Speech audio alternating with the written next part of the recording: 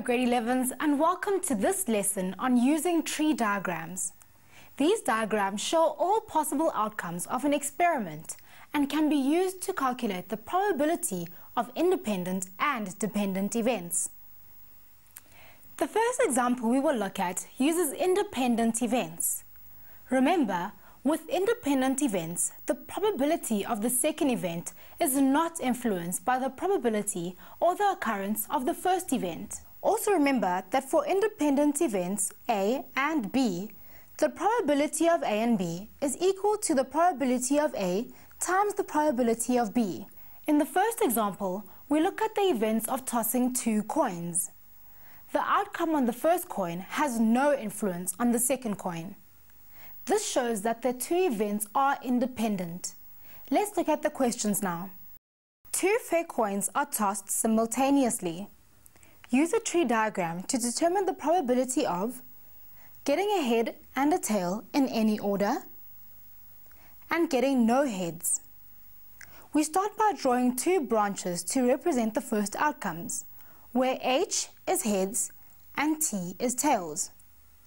The first coin can come up heads with the probability of a half or tails with the probability of a half. Remember, the sum of the probabilities of the two branches must always add up to 1.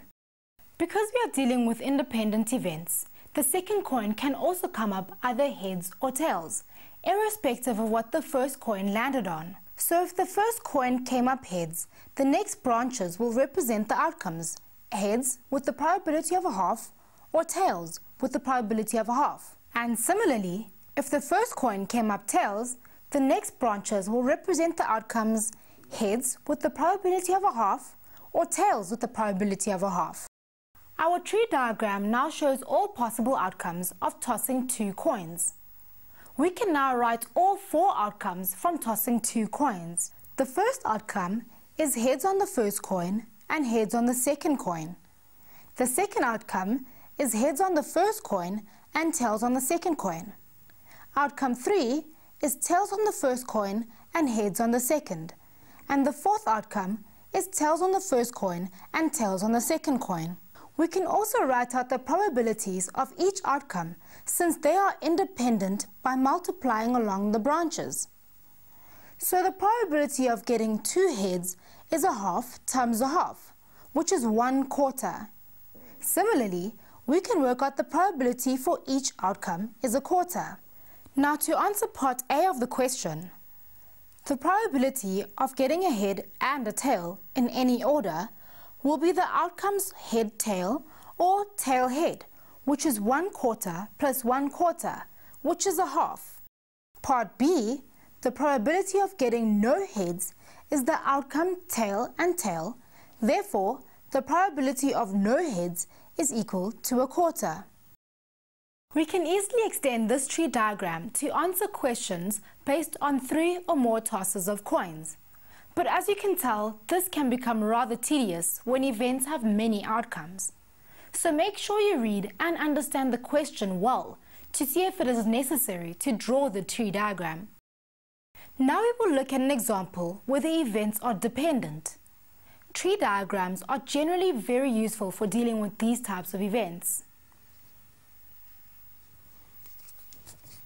Remember, for dependent events, the outcome of the first event does have an effect on the outcome of the second event. Our example involves a pack of playing cards.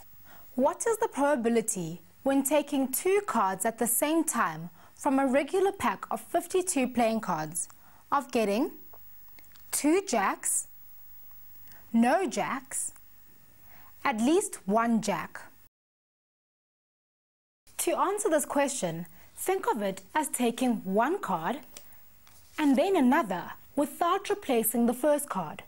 The probability of drawing the second jack depends on whether a jack was taken out on the first draw. There are 52 cards in a pack, and that means that there are 52 possible cards that can be picked. A tree diagram that plots all of these possibilities would be impossible to manage, so I'm going to show you a little trick. Let J be the event of getting a jack, and then J prime will be its complement, not getting a jack on the draw. By doing this, I have reduced the outcomes we need to plot from 52 to 2. Now let's plot the tree diagram. There are 52 cards in total in a regular deck of cards, and there are 4 jacks in a deck. So if you took out a jack on the first draw, there would be only 3 left in the pack of remaining 51 cards. If the first card was not a jack, then there would still be 4 jacks left in the pack of 51 cards. It is important to keep this in mind as we draw the tree diagram. On the first draw, you can either get a jack or not. The probability of getting a jack is 4 out of 52, and the probability of not getting a jack is 48 out of 52, as there are 48 other cards besides the jacks. If you get a jack on the first draw, then there are only 3 left in the pack of 51 cards. So the probability of getting a jack on the second draw is 3 out of 51. The probability of not getting a jack on the second draw is 48 over 51. If you don't get a jack on the first draw, the probability of getting a jack on the second draw is 4 out of 51, and the probability of getting any other card is 47 out of 51. You can check the sum of probabilities on each pair of branches to make sure it's 1. Let's look at the first draw. The probability of a jack on the first draw plus the probability of not a jack on the first draw is 4 over 52 plus 48 over 52, which is 1. And you can check the rest of the probabilities in the same way. Now that we have drawn the tree and checked that the probabilities on each pair of branches adds up to 1, we can answer the questions. The first question asks us to find the probability of getting 2 jacks. This is only possible if we get a jack on the first draw and a jack on the second draw. Therefore, that will be 4 over 52 times 3 over 51, which is 0,004. Remember, when we go along the branches, we multiply the probabilities together. The second question asked us to find the probability of drawing no jacks. This will happen when no jack is drawn on the first or second draw. That is 48 over 52 times 47 over 51, which as a decimal is 0,85.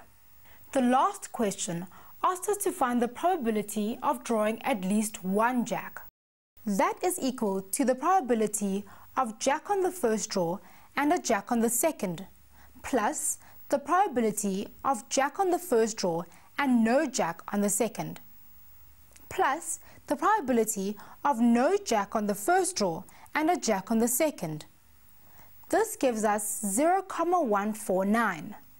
Thank you for joining us, grade 11s. Remember to look at the tasks for this section in the Using Probability task video. You'll also be able to learn more about probability on our website, www.mindset.co.za. That will definitely jack up your grades. Goodbye.